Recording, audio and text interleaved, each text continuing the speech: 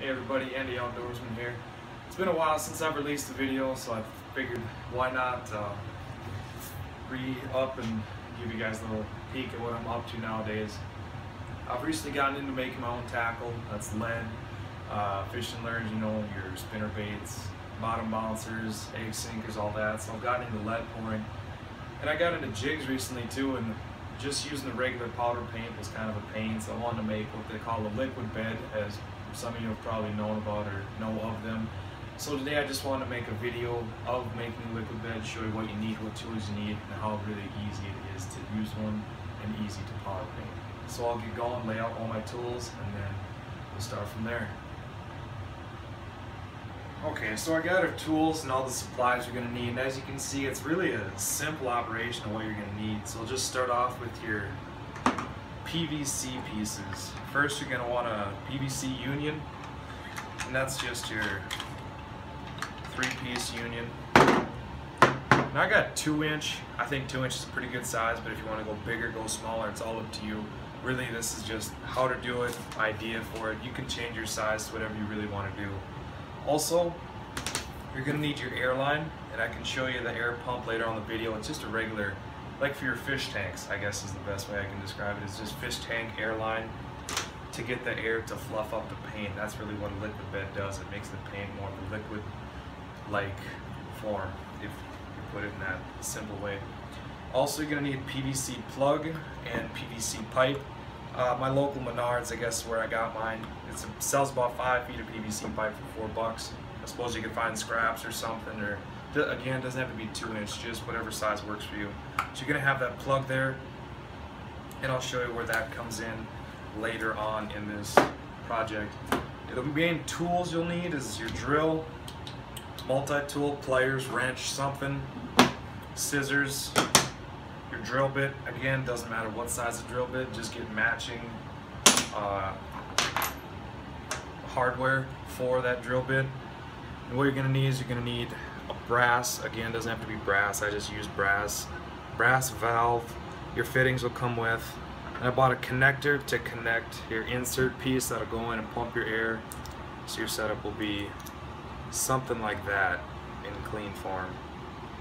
So I can get my first original liquid bed that I made and then piece some of these things together, and I'll come back and see what's up with that. So just okay, so this is my first liquid bed.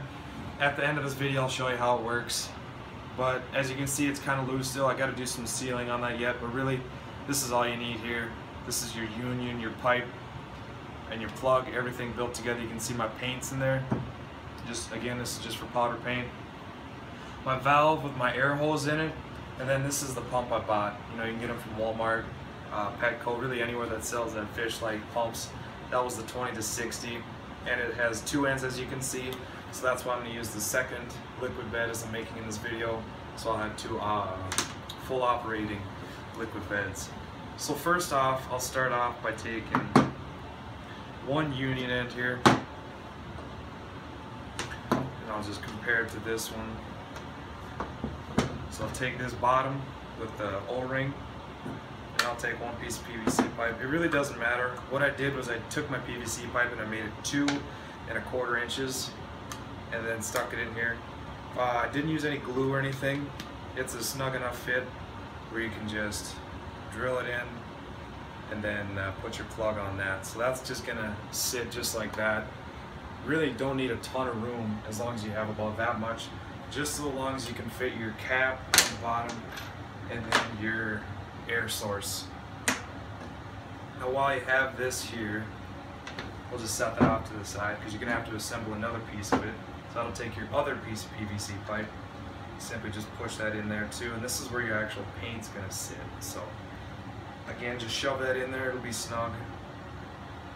Maybe twist it a little bit, just get it. Like I said, I didn't use any adhesive or anything for that.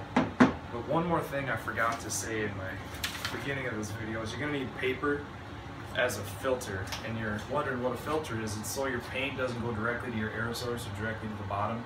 It'll go on top of this O-ring and sit like that, so the paint will be here in the cylinder that you built. so the air can go through the paper and make the paint float, but then the paint will just go back down the filter when you turn off your air supply or you're done painting. And I'd say printer paper is probably your best bet. I tried it with a few other things. I guess coffee filter is one that comes to mind. A little too thin. I guess if you maybe doubled up or tripled up on the coffee filter, you'll be good. But I'd say printer paper is your best bet. Now also, while you're sealing this little air insert, as I said, I need to do some better sealing, but what I did for just right away temporary, I just used silicone. I was going to get some better sealing stuff from my local hardware store so I can seal that up better and just make it, I guess, perfect, I guess, in words. So this is just the beginning. I'll go ahead and wire up or fix up this hardware, and I'll show you what that looks like when we're done here. So, alright, we got our fitting all put together, tightened down. I put the air line in too, so that's all crimped and good to go, all tested out. And also I drilled the hole in the bottom piece where your air is going to go, so then that's just going to go in right like this. You can fit it in. Might have to pull out just a little bit to fit some of that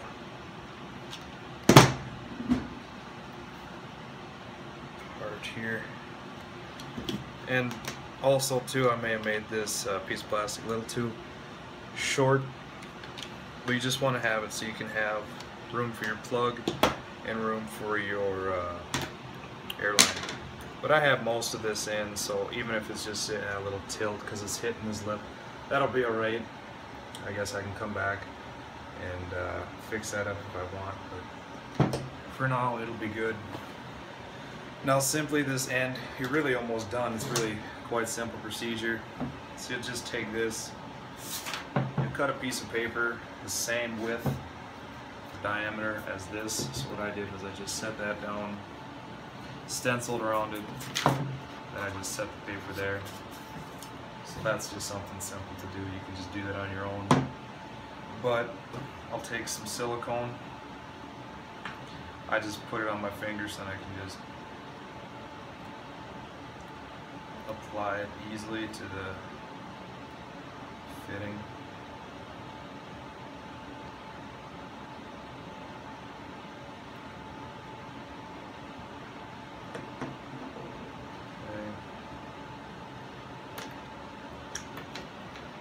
I'll just put it around the end of that fitting, get a lot of it on there, less air getting out.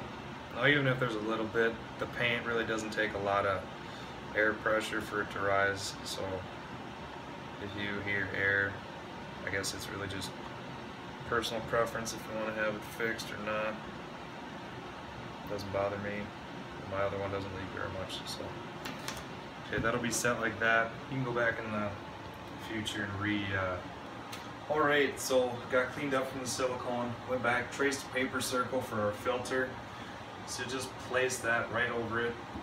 Take your top piece, set that on top, and then your piece that you'll screw down, and put that on. And don't be afraid to tighten it tight. You're going to want it tight, so then your filter is tight, so it's not sagging. It'll just all around be better, I guess. So there you go. That's actually how simple it is to be done. And I'll just plug this into the air pump.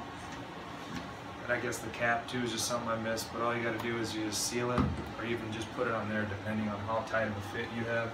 You'll plug it in, it'll raise your paint up, and just produce better looking jigs and less clumpy, I guess. So these are really simple things to make, really helpful, and I'd say invest in the few dollars it takes to make one of these and increase your fishing boat, I guess you could say. But thanks for watching, and I'll try to be more active on videos, so thank you.